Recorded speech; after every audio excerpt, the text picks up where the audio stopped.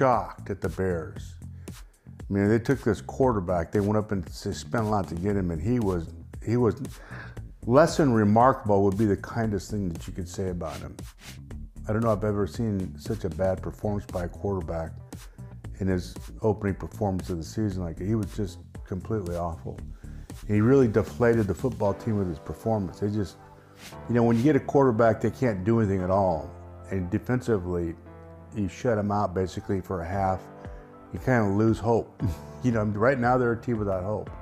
I wouldn't be surprised to see them go Jimmy G here by the 4th week, because they're not going anyplace where they're now. They're just not going anywhere.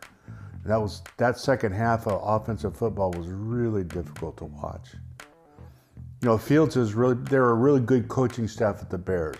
They're very disciplined, but they're just not very good. They just don't have a lot of talent there. Offensive line is not very good. They did some good things on defense, but the talent base for that football team is not very good. And Fields is going to have to shoulder it, and he did a good job of that, particularly in the second half. But ultimately, when you look at them compared to Detroit today, when you watch the two teams play, it just seems like Detroit's made a huge leap, and the Bears are still going to kind of muddle around. That game was a hard game to watch. I want their eyeballs. Yeah, I've never seen anything about this kid that was encouraging at all. He really has to plan himself to make a good throw. He's not a quick decision guy. Everybody's shot in the rear about him being a mobile guy making plays with his feet. He looked like a fullback stumbling around trying to run the ball to me.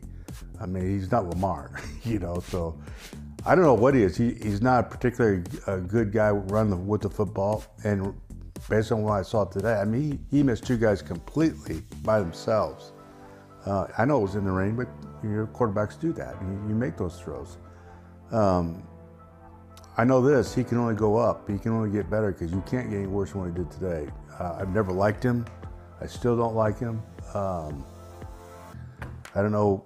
I'd like to know what he does so well, because he's not a great passer, doesn't have good skills, takes him a long time to set himself and throw the football.